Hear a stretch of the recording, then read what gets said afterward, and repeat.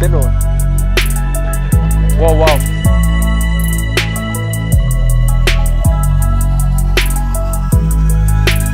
Đừng có để lâu quá, vậy thì nó sẽ nở ra xong không ngon, xong hối hận, xong rồi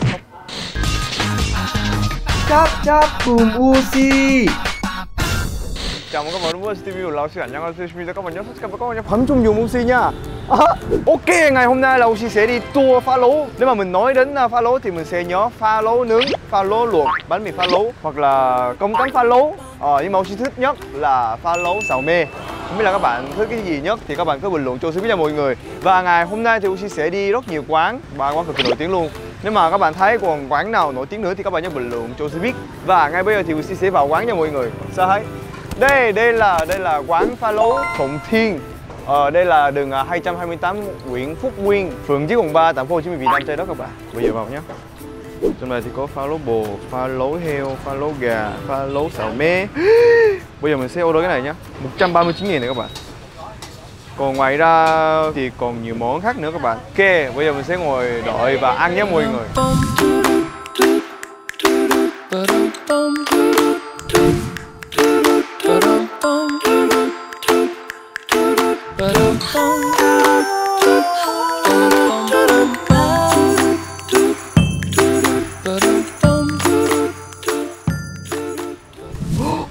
Wow, mình sống ở đây được 11 năm mà mình chưa bao giờ thấy người ta bán phá lấu mà phải có mè với lại nhiều như thế này các bạn.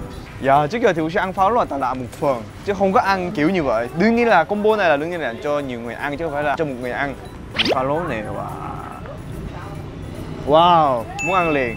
Còn cái này là phá lấu xào me, nhìn là biết là xào me rồi. Tại vì Woossi thích nhất là tại vì xào me nó có tỏi. Thế nên là cái mùi nó rất là thơm, với lại cái khẩu vị nó đúng hợp với Woossi. Thế nên là Woossi rất là thích xào me. Và đây là có bánh mì, còn đây là xôi thì phải. Xôi, giống như xôi phá lấu. Cái này không cá viên chiên quá vậy. Cái này là heo chắc nè. Chắc chắn là cái này heo luôn. Cái này gà thì phải, cái này bò. Phải không ta? Đúng rồi, gà. Cái này bò. Bò. Đúng rồi. Mình đoán đúng rồi các bạn. Để không biết tại sao mì để ở giữa trước nha. Xung quanh thì có mấy bạn nước mắm với lại ớt này. Dễ thương. Mời cá nhân có.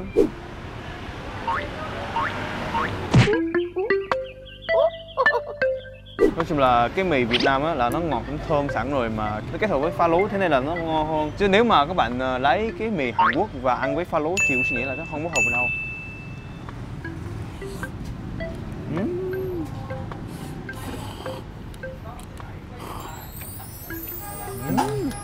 Cái này chỉ ăn một miếng thôi rồi lát nữa Woossi sẽ ăn tiếp, sau đó Woossi sẽ quay lại. Chứ nếu mà ăn cái này liên tục đó, nó sẽ ngái liền các bạn. Câu chuyện đó bắt đầu xào me. Thật sự nhắm mắt thôi mình nghĩ là món này chắc chắn là món gà rán Hàn Quốc này. Nó tê tê xíu, nó tê giống như wasabi các bạn. Bây giờ sẽ chấm nước mắm thử nha. Wow, phải ăn xôi liền. Nên chấm ít thôi, ngon nhưng mà nó mặn này. Nói chung là phá lấu thì mình hợp với bánh mì và mì hơn. Còn cơm thì mình nghĩ là không có hợp. Giống như là ăn mì lạnh trộn với cơm trộn là nó rất là kỳ được. Mà Woossi thích bánh mì và mì hơn. Xé ra cũng được hoặc là chấm cũng được các bạn. Có nhiều kiểu ha. Yeah.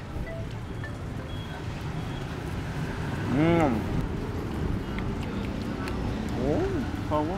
Cái này không có nằm trong menu nhưng mà chắc cái này là nó sẽ đi kèm theo với món combo này.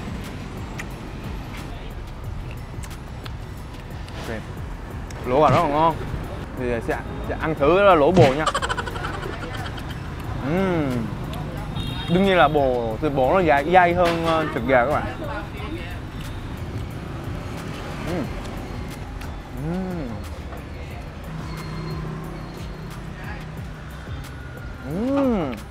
Ngon đó. Nói chung là 8 hoặc là 9 phết ngon. Thịt heo đúng dai luôn á, dai hơn thịt bò lại thì nó dai hơn thịt gà. Thấy ở đây ngon nhất là xào me với lại phá lấu heo. Chị ơi cho em một trà đá.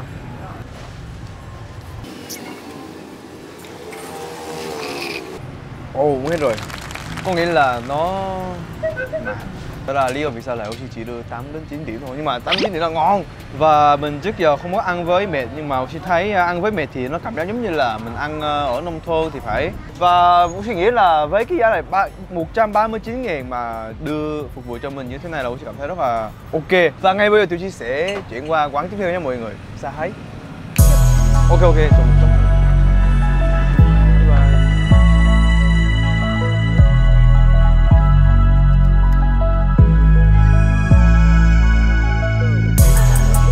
Chết rồi. Wow wow. Ok ok. Ok, ngay bây giờ Tiểu Sĩ đã tới pha lấu trắng. Ở đây là pha lấu mà dùng nước cốt dừa các bạn. Địa chỉ ở đây là 151/36 Phạm Văn 2, phường 3, quận 4, thành phố Hồ Chí Minh, Việt Nam, Trái Đất nha mọi người. Cái bên thì có trường tiểu học và ngay cái bên thì nhà cũ Woossi luôn. Mà lại ở đây thì có pha lấu này các bạn. Nhìn nói ngon lắm, đông người nữa. Giờ đi ăn nhé mọi người. Cô cho con một chén. Dạ dạ. Okay.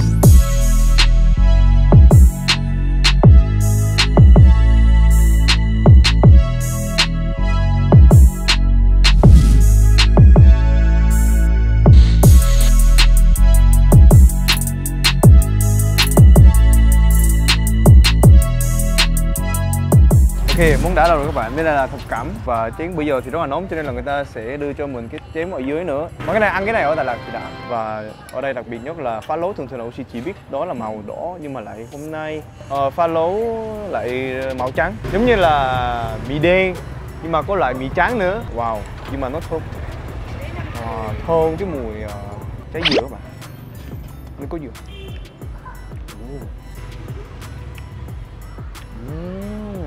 Cái pha lấu này rất khác so với pha lấu mà Woossi vừa mới ăn. Coi là quán kia thì nó rất là mặn, nhưng mà ở đây thì nó ngọt, nhưng mà ngọt kiểu thơm.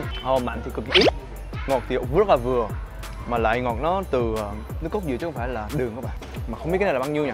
Người ta đưa 2 tăm. Ghim nó.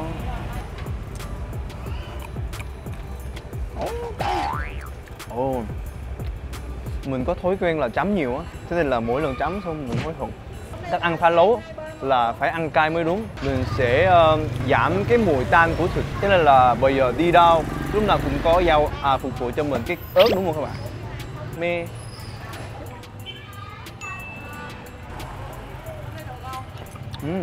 Đối với Woossi là món pha lấu là nó giống như là món gọi là nhậu nhai một khúc nó liên tục.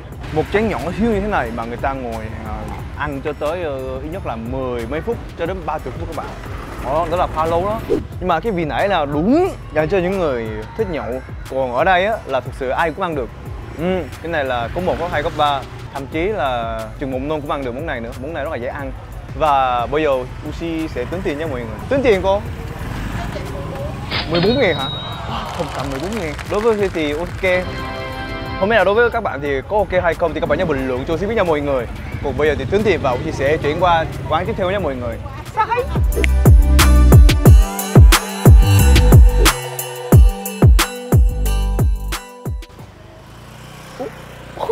Ok, quán thứ 3 là Woossi đã tới pha lấu Ngọc Thắm rồi các bạn. Địa chỉ ở đây là 51/22/21 Cao Thắng, phường 3, quận 3, thành phố Hồ Chí Minh, Việt Nam, Trái Đất. Ok, bây giờ mình sẽ lấy chỗ ngồi nha mọi người.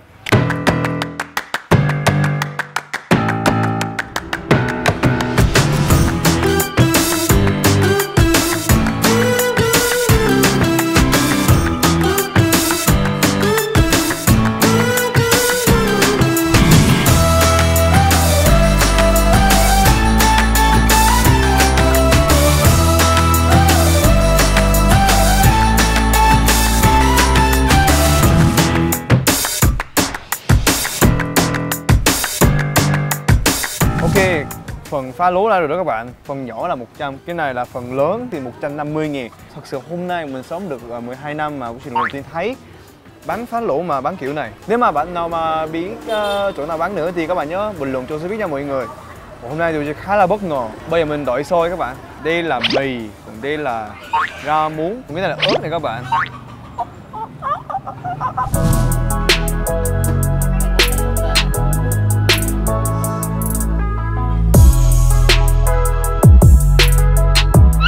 Sôi rồi các bạn ơi, sôi rồi. Như là trong đây thì có thịt heo với lại cả thịt bò luôn. Wow. rất là nóng nha mọi người. Cho mình một cái vá rất là dài, xong bây giờ mình sẽ múc ăn. Mình có thể nói là phá lấu là một trong những món mà mình nên ăn khi mùa mưa, khi mà các bạn đi du lịch Đà Lạt, ăn phá lấu. Và bây giờ thì trong khi mình ăn cái này thì mình sẽ bỏ đây rau muống hay còn mì này nó hơi chín rồi nè, bây giờ bỏ một chút xong rồi chắc 1 đến 2 phút xong rồi mình ăn là được. Đừng có để lâu quá, vậy thì nó sẽ nở ra xong không ngon này. Xong hối hận xong rồi khóc. What? Ok, giờ ăn nhé mọi người. Cảm ơn xin itadakimasu. Mời cả nhà không. Ở đây có sốt nữa nè các bạn.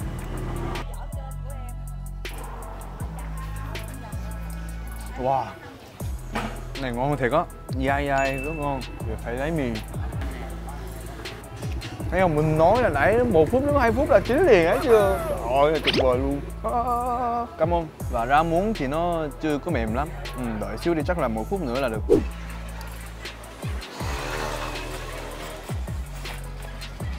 Mì này không phải là hào hảo rồi, mì khác. Trong mì nó sao ta, nó có vị ngọt sẵn rồi, mà lại cái canh thì nó không có bột ngọt, ăn rất là sạch và nó thơm, mà dai nên là mình cảm thấy rất là ngon và ngon.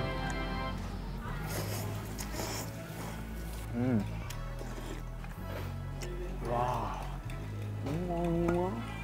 Thực sự cái này nó dai hơn cả da heo nướng các bạn. Mình nghĩ là phá lấu là món mà nó dai mà nó ngon, mà cảm thấy nó không có bị nặng bụng nữa. Thường thường là thịt heo ba rọi hay là thịt bò nhai xong tan chảy xong hết. Còn phá lấu cái thịt nó nhiều mà mình có thể nhai được lâu, nhai nhiều nên là rất là tuyệt vời. Nhớ nhai nha, nhưng mà nhớ nhai kỹ nha. Ok, mì ok, nhưng mà bây giờ rau muống nè.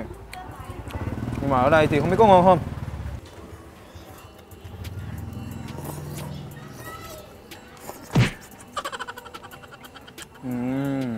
Cái rau làm cho mình đỡ ngái hơn nữa.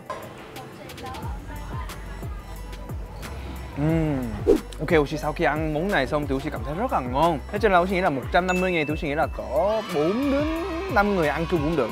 Nói chung là một người Woossi thì chắc là không ăn hết nổi rồi. Ok, các bạn cũng thấy được là đầu tiên là Woossi đã đi ăn phá lấu mà có mệt. Còn quán thứ hai thì lại có chén riêng giống như là phá lấu bình thường vậy đó. Còn thứ ba bây giờ nè, ăn như lẩu luôn các bạn.